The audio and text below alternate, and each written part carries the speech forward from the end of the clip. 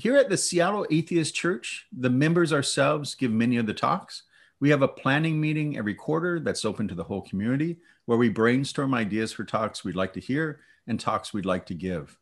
Then we vote on the ideas and schedule the talks that get the most votes. For today, please join me in welcoming Deb to give a talk about leading a life of quality and integrity. Deb, you have the floor. All right, thanks.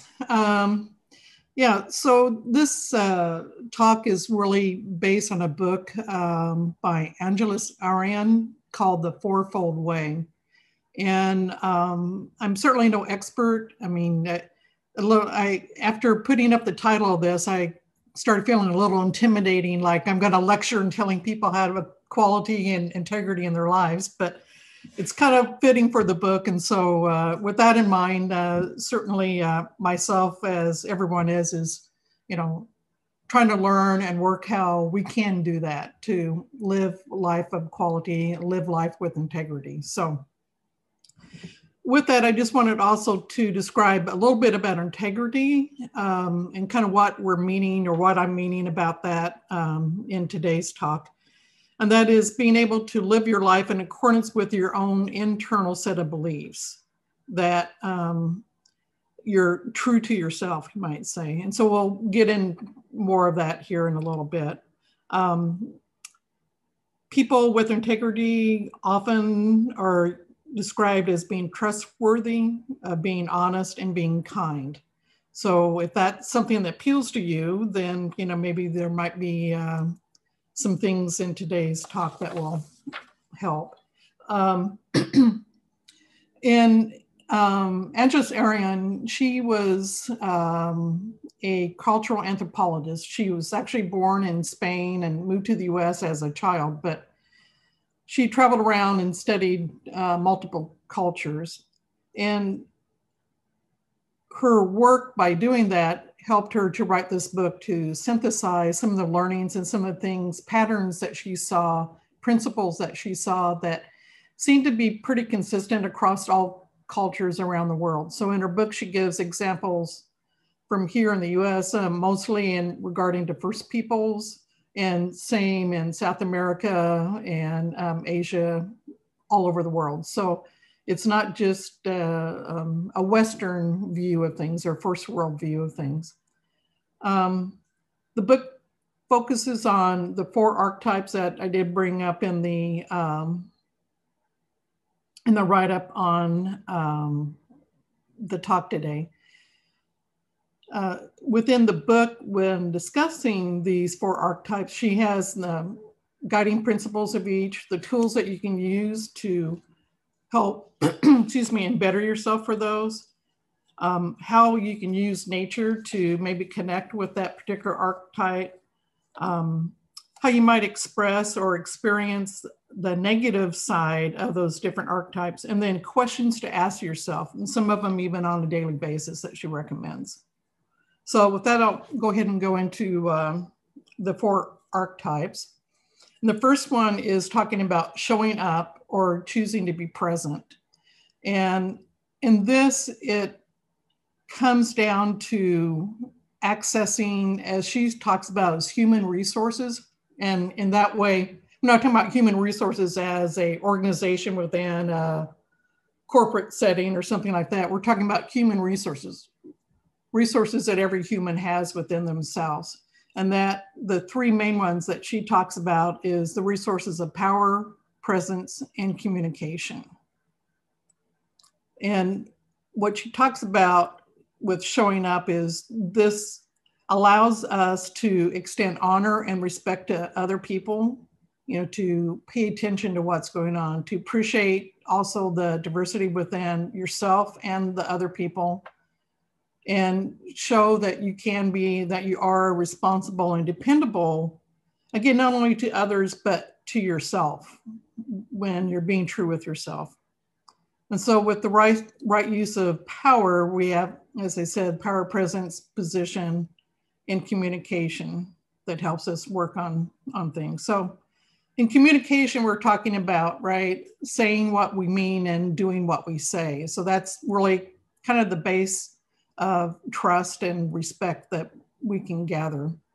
The power of presence talks about bringing all four main intelligences that everyone has: our mental, our emotional, our spiritual, and our physical. And she actually uses the word spiritual a lot. And in her book, she takes examples from all sorts of different places. But for me, in my context, I see that as just talking about being aware of connection to other things and other people, you know, connection to the earth, what's going on, connection to our past, to our future, so on and so forth. So she also talks then about the power of communication, about being able to align our content, timing, and context, and with a congruity between our own words and our own behaviors. And so some of us have been involved in the reading group about discussing and having, you know, heart-to-heart conversations. And I think there's a lot of things about this that kind of fit in with that book as well. And I think that book goes into definitely much more detail of explaining how can you do that? How can you align your content, timing, and context when you're talking with someone else, communicating. The power of position isn't necessarily talking about a organizational position, but just a position being able to honor and respect the other people and yourselves, to be able to set boundaries and limits, to align your words and actions, and to extend responsibility, your own responsibilities in an empowering way. Let me check my notes here.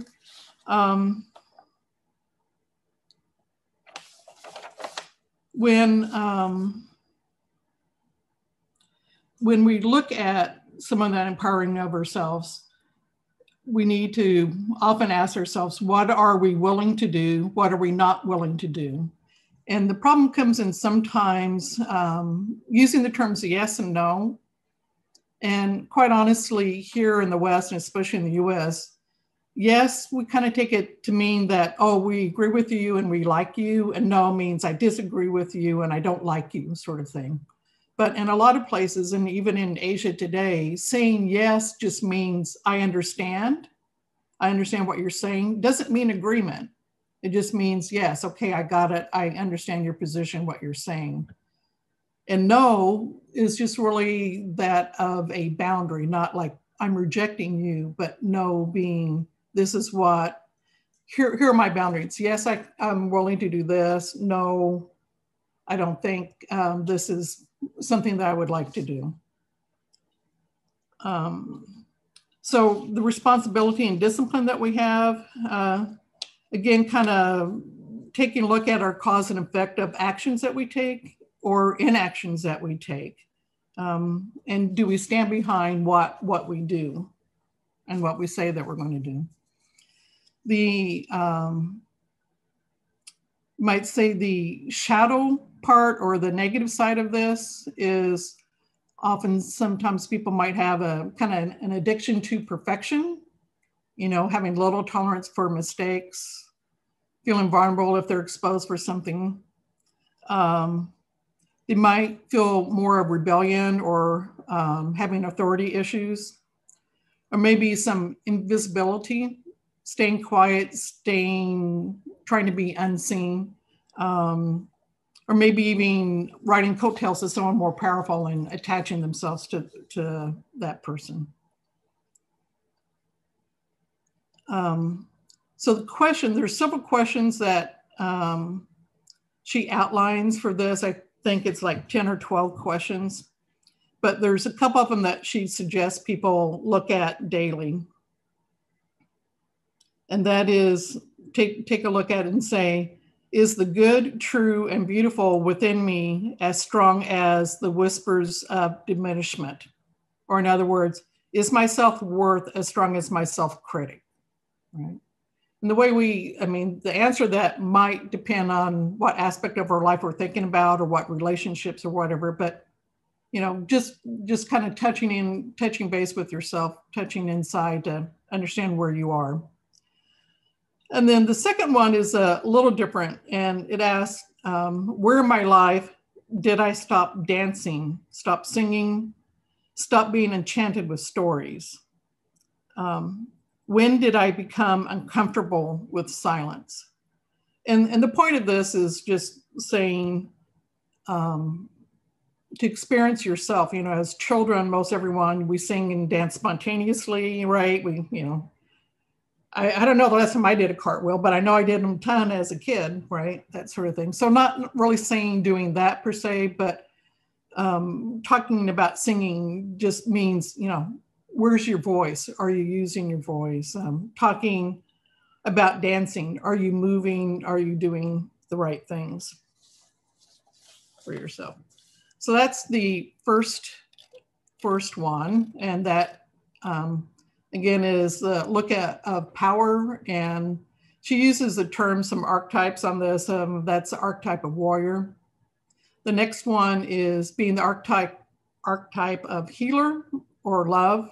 And this is where we're really talking about paying attention to what has heart and meaning to you.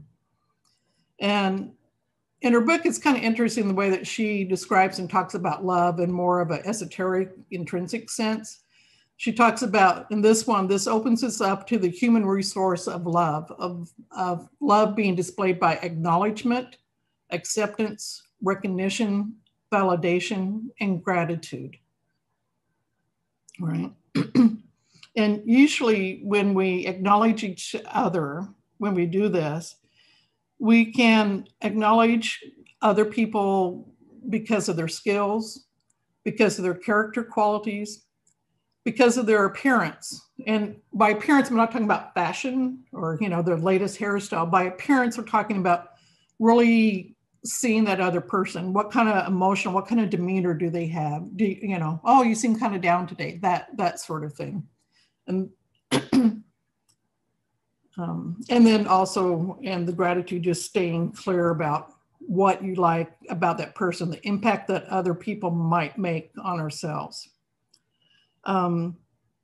She brought up the idea that we often talk about our heart when we talk about getting on with our life and trying to be authentic and trying to be true to ourselves. And so, you know, we frequently talk about people being half-hearted or closed-hearted, so on and so forth. So she kind of takes those and she talks about the four-chambered heart and asking yourself, am I being full-hearted, right? Am I being open and really accessing what I know to be true for myself? Or am I being open-hearted versus closed-hearted? And closed-hearted would be like being defensive or protecting self. Am I being clear-hearted? In other words, clear about what I want or what my understanding is of the situation? Or am I being confused and doubtful? And strong-hearted is the fourth one she talks about is, you know, am I being as close as I can to be all that I can be, right? Am I able to show courage? And the interesting thing about the word courage, I didn't really know until reading this book a few years ago, is courage, literally the word courage comes from the word heart, original Latin of cor, meaning heart. In Old French, courage meant heart, kind of spelled a little differently, but I pronounce it that way. Someone that knows French might have a better pronunciation. And then also, it came to courage the way we use it today in Middle English, denoting heart as a seat of feeling. So when we have courage, that's when we're paying attention to what has heart and meaning to ourselves and acting on that. Okay. To be able to do this, to have that courage, and to recognize that love takes courage. It's been said, I didn't write down the name of the person, I'm sorry. She was quoting from a book. It was a leader in the Olala Sioux tribe, talking about the greatest remorse that anyone can have is the love unexpressed. And I think that's very true. And again, talking about love in this case, we're not just talking about between mates and partners or lovers. We're also talking about the love between parent and child, between colleagues and friends, even professional love, maybe fondness, excuse me, fondness or care might be a better term for a lot of folks, but the idea between a teacher and a student. I think most of us have had a favorite teacher, right? You care a lot about, you learn a lot about, you liked a lot, right? Even therapists and clients, right? There's some connections that happen. Love of yourself, and then also spiritual love of that, again, connecting to all parts of our world. So if we're opening ourselves to healing and to be able to improve on ourselves, then we're needing to open ourselves to love, to be whole, you might say. And she talks about healing, this process being a lifetime journey. It's not something that's we have arrived or we reach the pinnacle of it at some time and become the greatest person ever, sort of thing. But it becomes being, again, that awareness of ourselves and opening what's been closed and softening to what has been hardened into an obstruction, right? So healing and love is really talking about creativity, expressing yourself, and learning to trust life, right? Let's see. So in this too, she talks about just the whole balancing of our lives, so talking about balanced diet, our exercise, time for fun and play, music, expressing ourselves creatively, love, touch, our support and social systems, engaging in interests ourselves, getting time out into nature, into the environment. And quite honestly, before, I think she wrote this book before a whole lot of studies have been done, but in recent years, there's been a ton of studies talking about just getting out in nature, the walk or to the water, about how much of that affects us, our well-being and our social skills and just feeling better about ourselves. So the downside, you might say, to this one, if it goes to some extremes, might be an addiction to intensity, where someone has a low tolerance for boredom, or people that dramatize, exaggerate things, their life experiences, right? And then also other addictions like for alcohol or sex or just any sort of thing that is really in the larger scope of things a detriment to yourself. Some of the questions that she asks is the main one, the one that you want to do every day is, what is the condition of my four-chambered heart? Where am I being full-hearted? Where am I being clear-hearted? Where am I open-hearted? And where am I being strong-hearted? And so with that, you might be also answering, what blocks me from love? What blocks me from receiving love? Okay, so that brings us to our third one, being able to tell the truth without blame or judgment, which in her archetypes is talking about the visionary. And to tell the truth, again, is voice to what is seen internally and externally, to be able to honor ourselves and others via perceptions, insight, vision.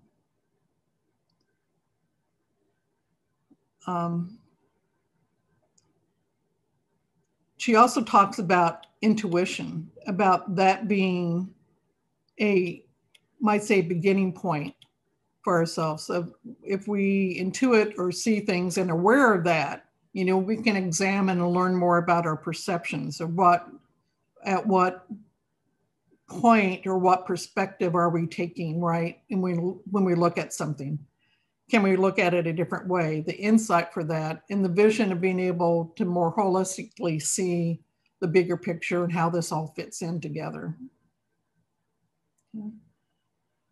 In this case, might say the negative side is being fixated on what's not working, maybe magnifying negative experiences, blowing things out of proportion, unable to see the blessings, gifts, talents, resources available. So the questions then,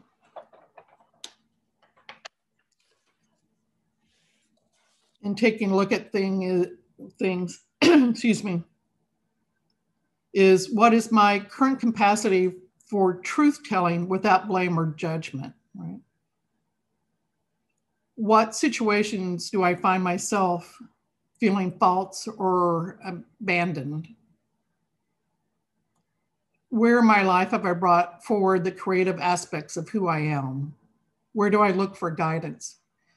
So a lot of these questions, I think, are really good, not necessarily on a daily basis, but good to take sometimes when you feel like you're struggling or feel disconnected from other people, especially right now.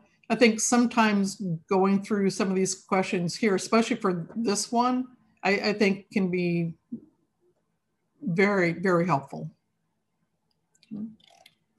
And let's see.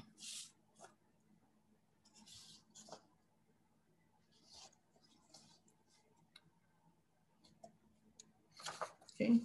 And then going on to the last one, I'm kind of running on time here. The last one is teacher or wisdom. And this one is being open to outcome, not attached to outcome. And I really think using the idea of a teacher is a good example on this, right? Because as teachers, and that we've experienced good ones, right? They care, they're involved, but there's also a certain part that it's up to the student, it's up to the other person to do what they will and learn from what you've been able to talk about and teach them, right? So the teacher, as a teacher, you use trust as an instrument, which is really the opposite of control. So being a teacher means not necessarily controlling someone else, but again, providing the other person to be able to understand their own truths. And it's also important for the teacher to know when there's uncertainty, when they don't know something. And that's sometimes, I think, in today's world, a harder thing to do than it needs to be, sort of thing. Let me see here a second.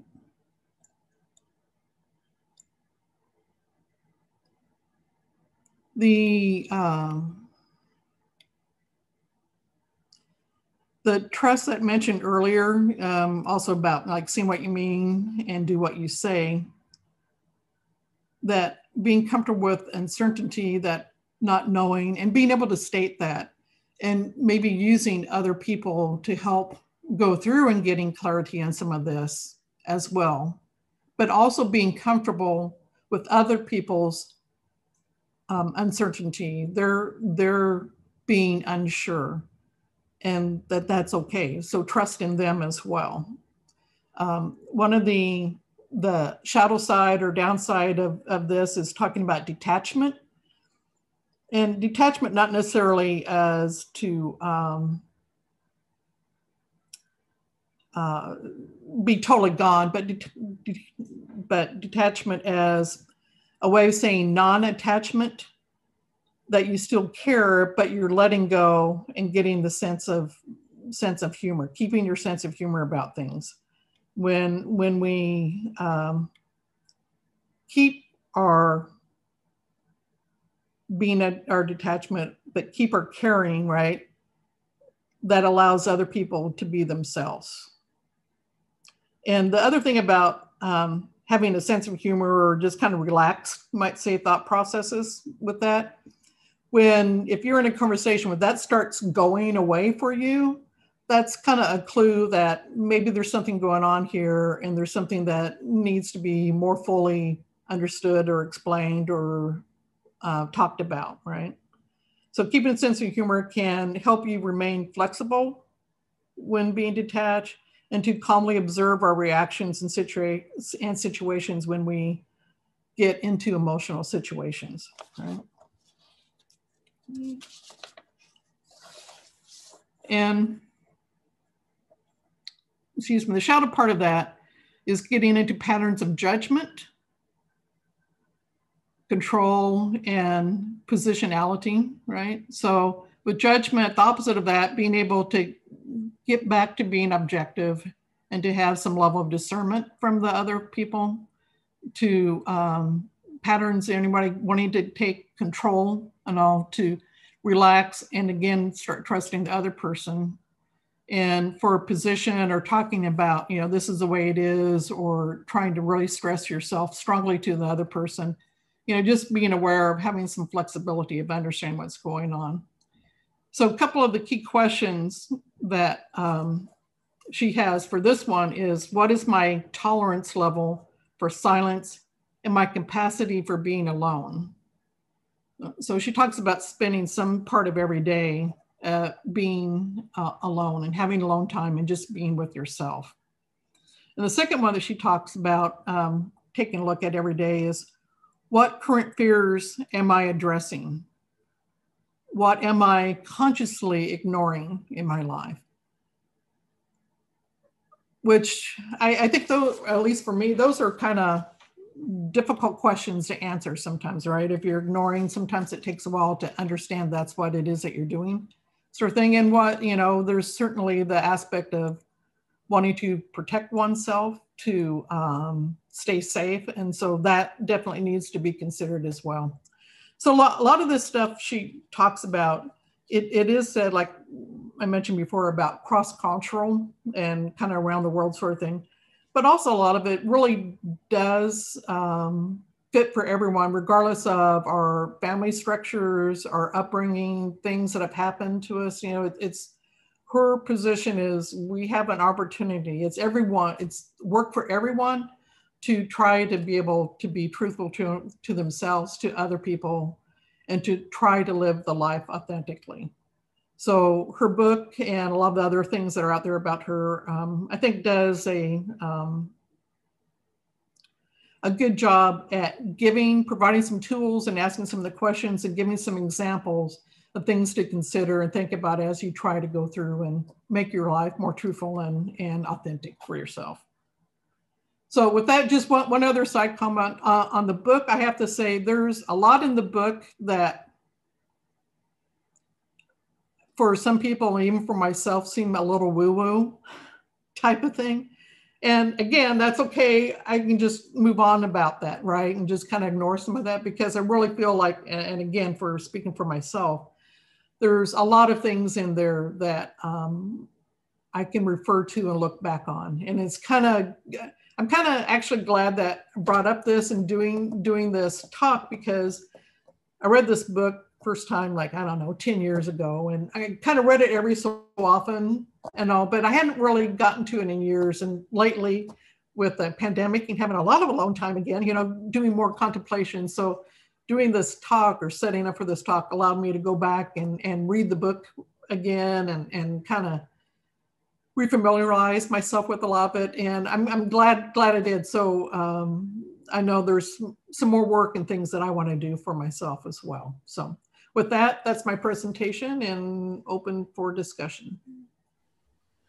Thank you, Deb. Can everyone unmute themselves for a moment and give her a round of applause?